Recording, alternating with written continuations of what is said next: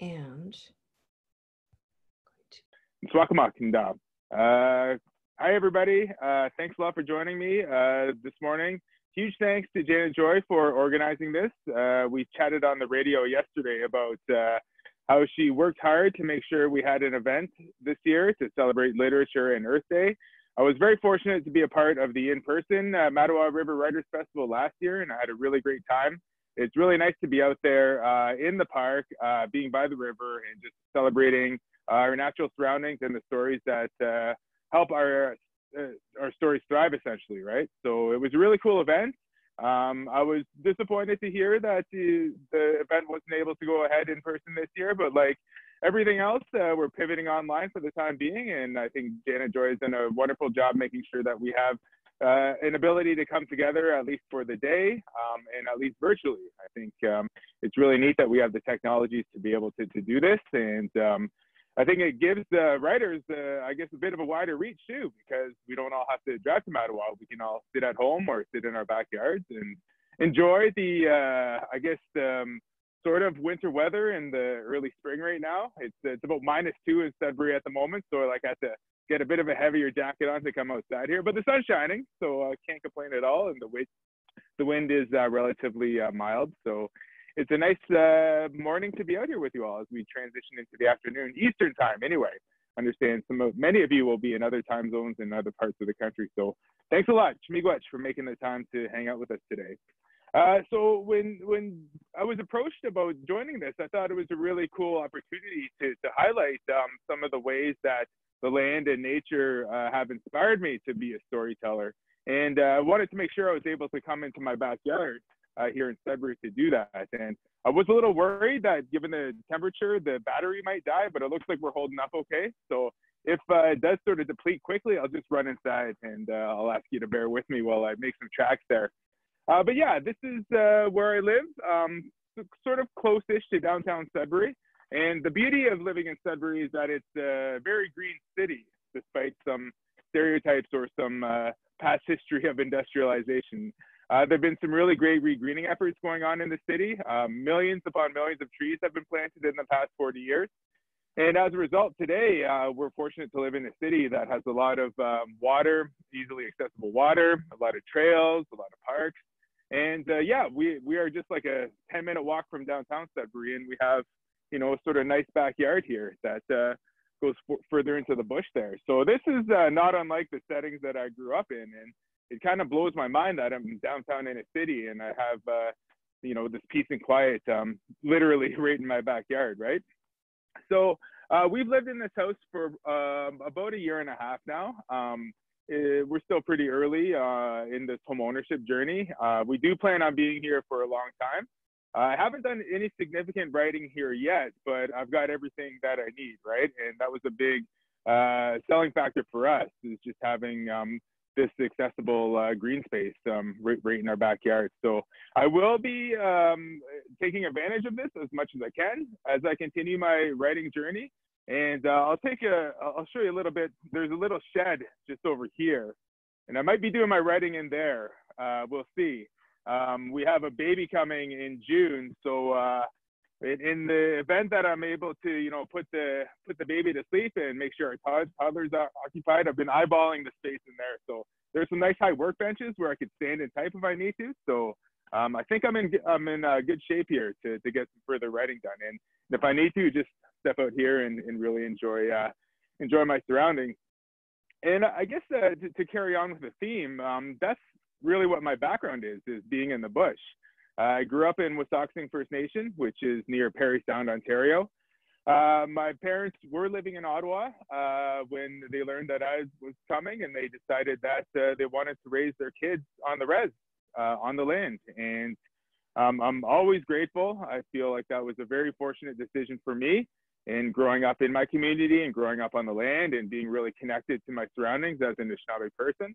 And my parents made a big sacrifice to do that. They left their city life and wanted to, you know, spend, you know, the following decades on the res so that they could raise their kids, much like my dad grew up, because my dad's from Waubgeshig and my mom's from Parry Sound and originally from Kapuskasing here in Northern Ontario. So I've got roots here and I'm really proud to be in Northern Ontario. And yeah, just sort of carrying on that legacy of natural storytelling and just being in the elements and really celebrating them too. So yeah, the house I grew up in was a pretty humble house, you know, like my parents built it on their own.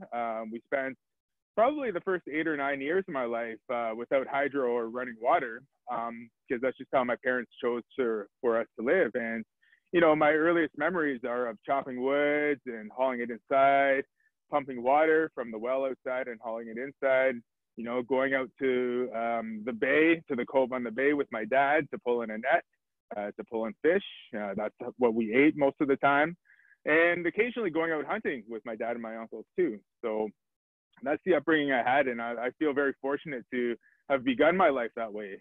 Even though I've been an urban person for 22 years now, those are my fondest memories. And I think having that basis, that foundation really set me up to be, I guess, an effective storyteller in some ways, because we learned early on as Anishinaabe kids that was what, you know, kept our stories alive, was our connection to the land itself, right?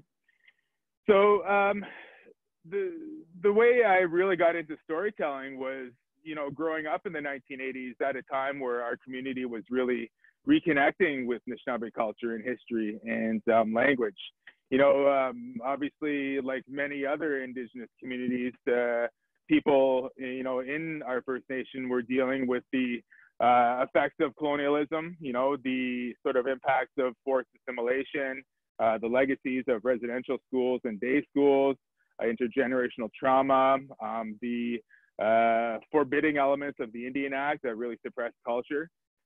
So after a few decades of some trauma, essentially, a bunch of people in my parents' generation came together and really made an effort to reconnect with their Anishinaabe background and make sure that we kids of that generation grew up knowing who we were as Anishinaabe, right? And what some of those stories were and what the language and culture and history were of our people of that particular part of the land, of the North Shore of Georgian Bay and Lake Huron.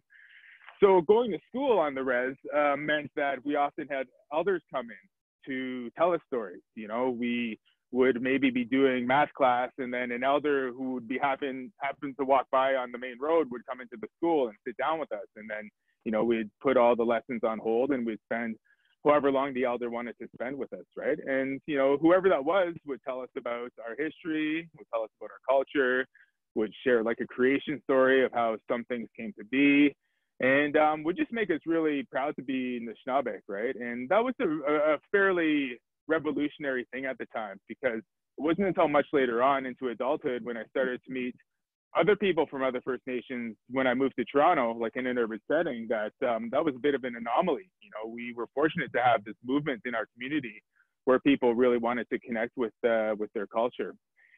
So what that involved also was leaving the classroom and going out into the bush. If an elder decided that we needed to go out and look for some medicine, or if we needed to go out and look at some natural elements to explain their background, we would go out with the elder. And often our teachers took us out to do that too, right? So they really incorporated that into the curriculum in really powerful ways, so that we grew up with that foundational knowledge. And again, I've mentioned this many times, but I'll always be grateful for that. So I think for me, that's always been my refuge, right? Is to go out into the bush, you know, to take some time to just be amongst the trees and the rocks, or to sit by the water and sort of reconnect. And I wouldn't say that I do any actual writing in those moments, like putting sort of words onto a screen or stringing sentences together. But that's really where the ideas come from, right?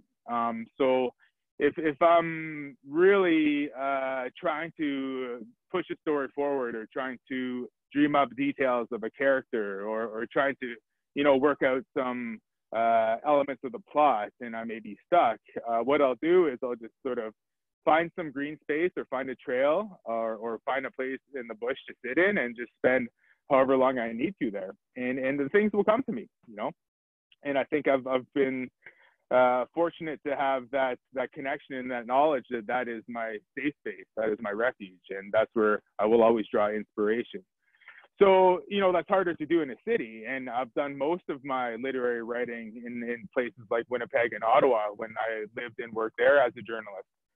So I'd make an effort to find a place to go to spend some time. But fortunately, I'm also still very closely connected to my home community of Wisconsin. And within the last 5 years, my wife and I have been working on a cabin there that we're able to spend the summers at. So that's really one of my important refuges as well. And we built that cabin along the shore of Georgian Bay, where my grandmother used to have like her sort of summer retreat, right? She used to have a cabin down there. So with her blessing before she died, she allowed us to build a cabin there as well. So that's where we go. And I just feel very grateful that I have that space, that, you know, that family area is still available to me, and that it will be for, you know, my kids and their kids and for generations to come, right? And that's sort of one of the greatest gifts that my grandmother and my family by extension really gave to me, is just having that connection. So whenever we go there, we only go there in the summertime right now because it's not quite winterized yet. But whenever we go, I do take my laptop, and once in a while I'll bust it out and try to write some things down. But yeah, I'd sort of rather not actually write in those settings. I'd just sort of rather feel like the inspiration of the place and really allow it to feed my spirit and sort of sponge up that energy, I guess, of being in that place. So, you know, whatever comes to mind while I'm sitting there, once I come out of it, you know, I obviously still have like a smartphone in my pocket at all times, right? So, you know, I'll make a note of, I have a whole file of like ideas, like writing ideas, right? So I'll make a note of what came to me at that particular moment. And then when it comes time to write something out or write something down, I'll sort of pull out the phone and check out that note and sort of expand on that particular idea. On top of that, it's not always easy for all of us as writers or storytellers, like no matter where we're from or who we are or what part of the journey we're on. It's not always easy for us to find green space, right? And I think a lot of people in urban centers may have that difficulty too. So I think for me, it is a privilege to be able to have this access still. But at the same time, what a lot of my, I guess, bigger ideas came from just walking around the city, you know? So if you can't get to a green space, I always like to just walk around the city however much I can and sort of let the ideas sort of come to me. And when I was working in Ottawa, when I was thinking mostly about Moon of the Crusted Snow, as sort of that story was coming to me, I had about a 17-minute walk to CBC. So the whole time walking to and from work, so that's, you know, more than half an hour a day, I would switch sort of the Moon of the Crusted Snow. I'd flip that switch in my brain and just think about that constantly on the walk there and the walk back, because it's pretty much impossible to think about anything else when you're working as a daily journalist, right?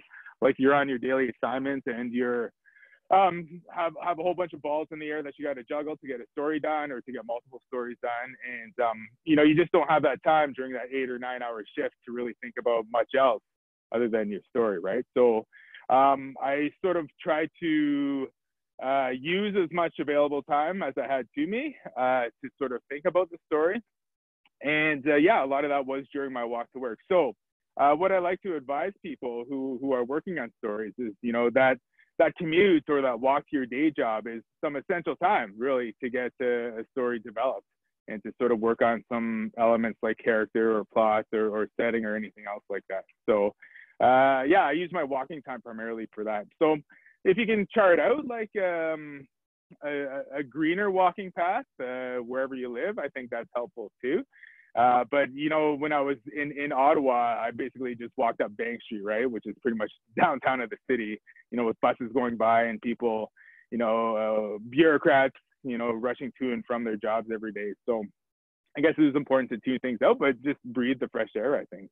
So I think that's where a lot of the natural elements that really fuel my storytelling come from. Is just trying to make the most of what's available to me and really just being a human on the land and understanding our relationship with the land. I think that's a connection that a lot of us have lost for various reasons, and primarily due to the fact that, you know, capitalism and colonialism have shifted our view of land into something more, into a spirit of exploitation, essentially, and into something that we live on and take from, but not necessarily live with. So those are Anishinaabe values that, some Anishinaabe values that I was raised with, echo the need to be with the land and to be a part of it, and to understand that, you know, we only take as much from it as we need, and we really understand our place with the land and with each other, and that it's all about relationships, right? And that being out on the land is a privilege, but it's also, you know, a right for us as humans, as part of life, to be there and to have access to it. So there's been a disconnect due largely to, you know, the land being exploited, you know, over the past 200, 300 years. But hopefully we're in a time now where we're able to make that connection again, and that, you know, some core values, and they're not just Anishinaabe values, right? Like, I think those are core human values as well. It's to just respect and appreciate life, and just to be a part of it and understand who we are with it. So yeah, I think hopefully during this weird time that we're going through, we're going to be able to understand that connection again, even though most of us are isolated in our own homes and we can't necessarily get out as much as we used to. But the fact that everything's calming down on the land and in our communities sort of speaks to the fact that, you know, life is allowed to thrive again, and you're seeing a lot of natural elements really become themselves and get out. And, you know, we're seeing all these pictures and videos shared of animals, you know, taking over parts of cities. I just saw this video today of a family of foxes in the beaches part of Toronto, I think, near that boardwalk there, right? So that's really cool, you know, like, you can't help but be heartwarmed when you see something like that. So I think I'll just leave it there for now. I'm sure you all have a lot of questions, and I'm happy to chat with you. You know, I'm here for the next 25 minutes. So whatever questions you have, just feel free to shoot them. And if you run out of questions, I've got a lot more I could talk about. But I'm more interested in hearing from you and for having a conversation with you too. So available for questions. That's thank you so much, Wab. I keep on thinking about the connection to the land keeps our stories alive, and it's so perfect to see you standing outside on the land and sharing your stories. Bill has written the relationship with nature and your walks. Although restricted right now, where are your walks taking you to in your next round of writing? Good question. So we, like, I walk every day to work to CBC still, even though that's going downtown. But we found, like, my family and I have found, well, we haven't found it. We've just gone there more often recently. There's a park called Fielding Park in the west end of Sudbury.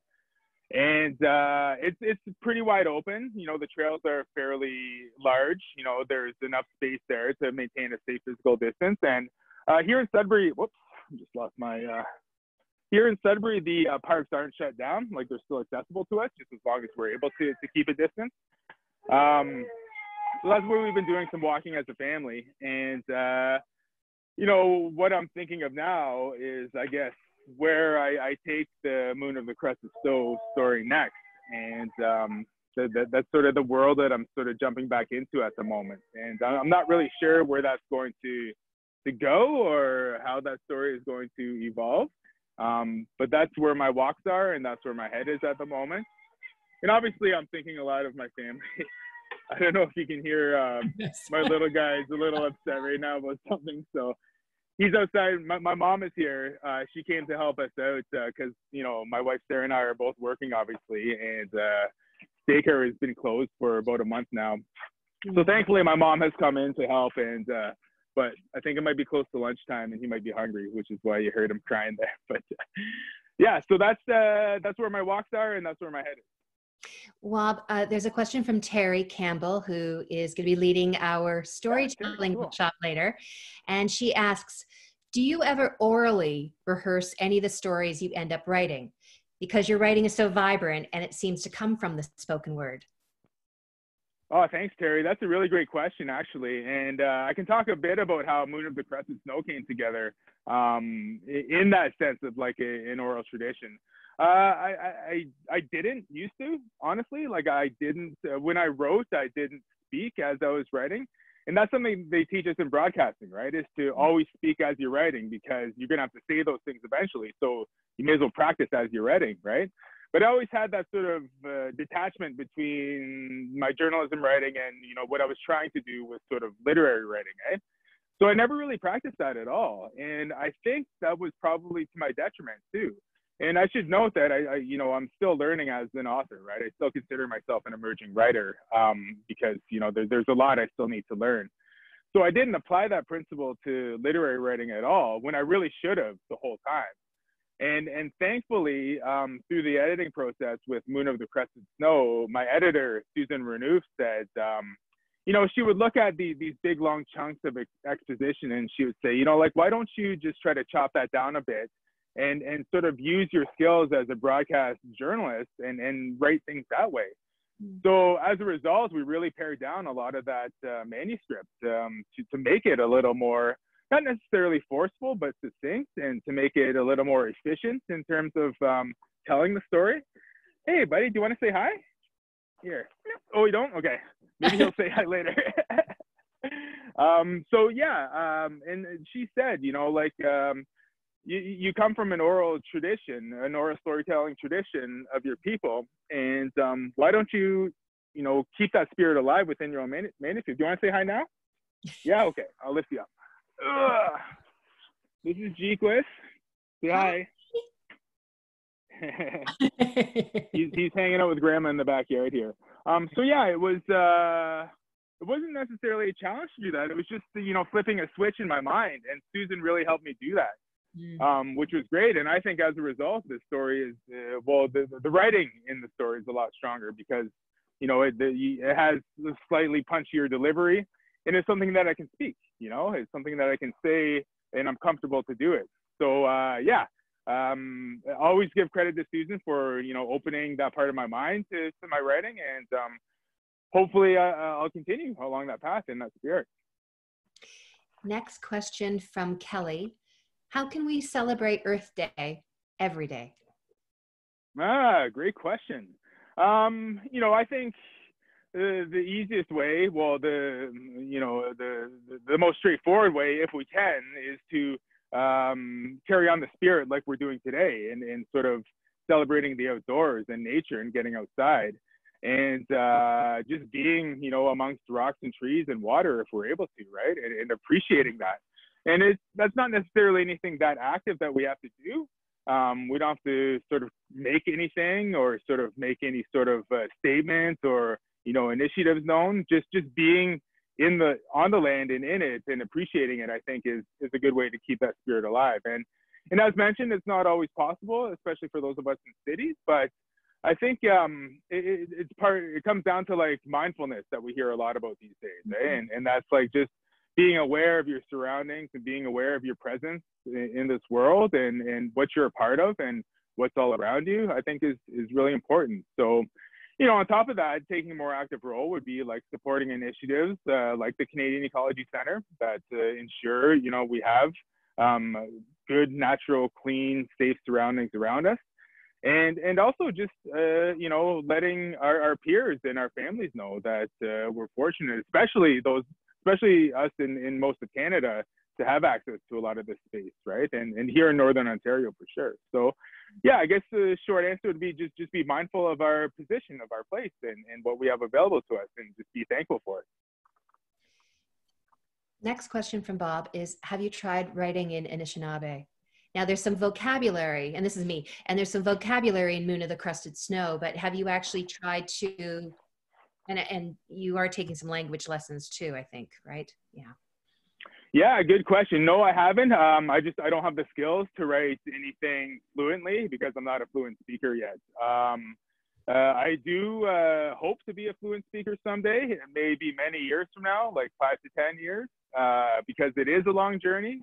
I've been around the language my whole life. Like I grew up hearing it, but I just didn't learn it properly, you know, due to a lot of the impacts of shame that were a result of colonialism, right? Like there was a shame attached to the language for a long time, which is why it wasn't effectively passed down to us, although it was shared with us, with my generation, in sort of little nuggets, but it wasn't enough for us to each learn, you know, fluently or properly. So, So it's been a lifelong journey for me. I've restarted my learning journey many, many times. Like, I've lost count of how many times I sat down and said, okay, this is the time I'm going to start learning it fluently, right? Other things come in the way, and I just have never made it a priority as much as I should. And part of the transition I'm making to moving on from CBC is to make more space and more time for that. But the hope, I guess, someday would be to be able to write a fully formed story in the Snabemwin. That'll be a long time, but that's a goal I've set for myself for sure. And, hopefully it's something that will eventually happen. But there's a lot of work I need to do still, and there's, I think, a lot of work that governments need to do in making language more accessible and making sure that younger generations have the ability to learn it fluently, because there aren't enough resources out there, especially within the formal education system. So hopefully we'll get there, but I appreciate the question. It's a good reminder. It's good to stay motivated on a personal level. Mm-hmm. And for your son, you've been teaching him. Yeah. He probably, like, he has a very limited vocabulary, but it'll come to the point where his vocabulary is better than mine, because I probably have about a 2-year-old's comprehension of the language, and he's 3 now. So if I keep it up and he ends up going to, hopefully, if there's ever like a fluent, an immersion program that comes to Sudbury, he'll surpass me sooner than later. But we'll see. And yeah, that is the big motivator, is having kids. Making sure that they are able to speak it and they have it available to them going forward. Oh, I have a stick. Oh, me gwetch, buddy. See, and he brought me a stick. So here we go. Excellent. Hey, do you know how to say stick? You know how to say stick in the Schnabbe? It's matig. You say matig?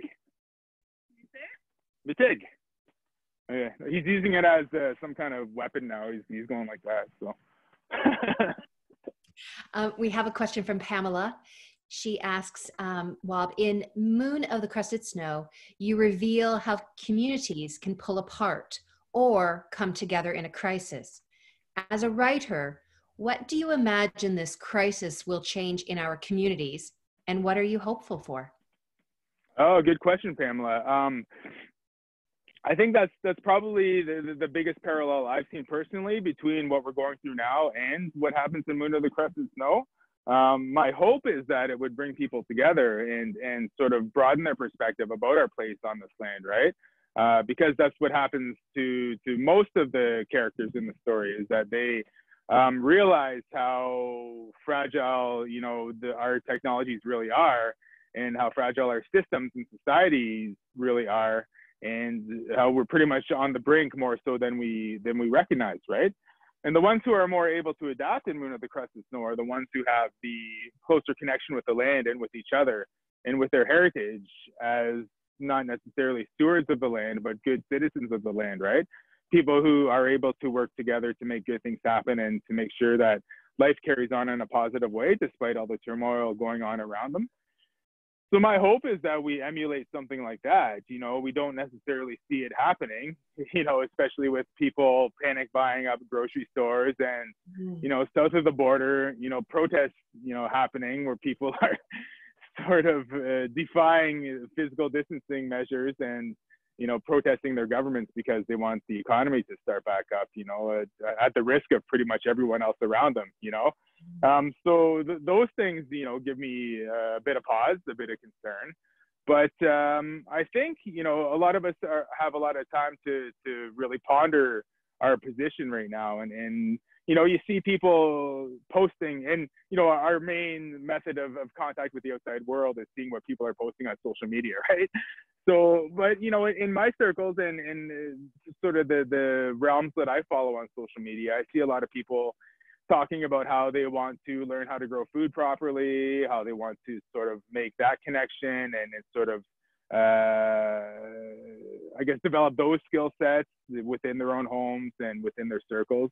And that's really encouraging. And I think, the food issue is what's really going to open people's eyes to that, because the panic buying is a result of people not having that connection to the food that they eat, Most of us, especially those of us who live in cities, are reliant on food coming in from elsewhere.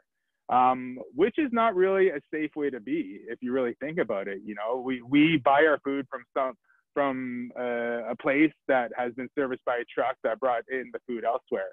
And if that supply chain breaks down, and it is very tenuous, you know, we've seen how potentially that could be impacted. What are we going to eat, you know?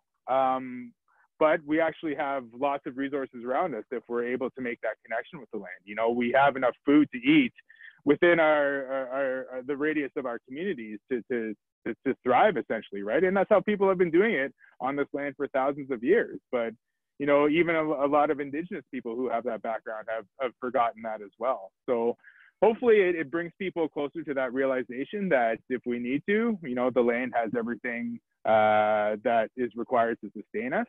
And hopefully this all just inspires people to, as I said, make that connection again and maybe learn some of those skills to help them in their communities. There's a question from, and I don't have their name, it's from iPhone. In Moon of the Crusted Snow, the children seem so resilient to all the changes. As a father, how do you think of our current circumstances are, how do you think our current circumstances are affecting our children? Oh, that's a big one to ponder too. I guess what our kids will take away the most from this is how we respond to it all, right? And how we react to everything going on around us. And it's hard not to let this situation get us down because it is really intense.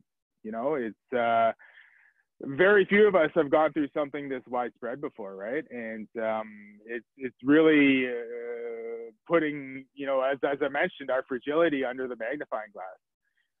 So it's hard not to break under those circumstances. Like we have had our moments here at home, you know, as sort of as strong as we try to present ourselves and as resilient as we try to be, it's going to get you down regardless, right? So, but when I look at my son, who's 3, you know, his world has changed over the last month, right? He's not going to daycare anymore. He hasn't seen any of his friends for a month. You know, he's only really seen me and Sarah, my wife, and now my mom, who's come to help, right? And he knows that whenever we go out, in those rare moments that we all go out somewhere, like to the park, you know, he can't touch anything. You know, it's like, don't touch anything, be safe, et cetera, right?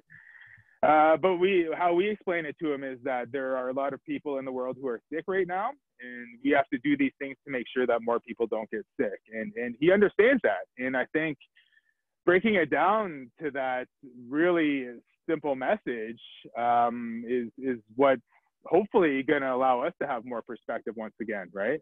Because perhaps we may be overthinking things in a lot of ways, but what we learned from our son especially is that there is still a lot to be joyful for despite what's going on around us. And he still brings us joy every day. He, of course, has his moments of frustration, right? Like he's stuck inside most of the time. And, you know, we are only getting into spring weather now where he's able to be outside, like, you know, in the backyard there. But yeah, as we all know, like the young ones are our greatest teachers and they give us the best perspective. So, you know, I hope that like he will remember this for sure. You know, he's 3.5 years old and this will be, you know, a big early memory for him. But I hope we remember most of all how our relationship with him and with that generation really evolved and how essentially he has taught us to be more mindful and more thankful of what we have had, right? Because, you know, hopefully if people do keep adhering to these measures that, you know, this will be somewhat over, that we will return to a new normal someday soon. So I think that answers your question. I think that's what you're trying to get at, but that's really what comes to mind when I think about children for sure. And you know, I just feel hopeful when I see him, and I feel, you know, encouraged and empowered by being his dad, you know, so I'm very thankful for that. Yeah. There's a comment that from HMW that we Zoom with grandchildren in Montreal, Ottawa, and Sudbury. Technology is good. So it's interesting, you know, with the mindfulness, with how to keep Earth Day every day. And, you know, picking up those, you know, I had an interview the other day and they asked, you know, what's the difference? And it's like, you're holding a stick, you know, that tactile experience, you know, we are each in our own spaces. But hopefully when we are able to go out, that we are mindful of the smells, the sounds, the feeling of the sun on our face, the touch of wood and leaves. Because that helps us to connect back to earth with the touch, right? Yeah, and my son handed me this while we were standing here talking to you all, right? So there you go. He knows, right? The talking stick. Yeah, exactly. The virtual, or the for you, an in-person talking. Yeah. Yeah, we could do one of those Zoom things, and we each pass it the off stick. frame. Yeah. Is there any other? I haven't got any other questions in here. I don't see any raised hands. Is there anything you'd like to close with, Wab? No, just thank you very much to Miigwech for this opportunity. I think this is a great idea. This has really lifted my spirit to be able to connect with you all today. And yeah, these virtual meetings, and I think like it's weird calling them virtual. Like that sort of hints that they're not real, right? But like these are real connections that we're making right now, and I think we should acknowledge that and really be thankful for these opportunities. Like if we didn't have this technology and this was occurring, like if this was the Spanish flu, essentially, right, that things would be a lot different. And fortunately, we have this opportunity to meet and to gather and to share stories and experiences together. So big thanks to you, Janet Joy, and to Bill and to everybody else who organized this. I do believe we'll come out of this much stronger. I believe we'll be in a better world at the end of this all. And I'm hoping for a great MATTAWA River Writers Festival next year, where I'm sure to come as an audience member. So to Miigwech, thanks again, and big thanks to all of you for joining today. And hopefully we'll all cross paths again soon. Thank you. I have a few final words. Our next session is at 1 o'clock with Terry Campbell, who's going to facilitate a workshop to ignite your creative juices using storytelling as medicine. And there is registration required, as it is a different Zoom ID number than this meeting. But I hope you will find a safe outdoor sit spot to reflect on our time with Wab today. So peace be with you. And I will now end our online connecting meeting. Thank you all.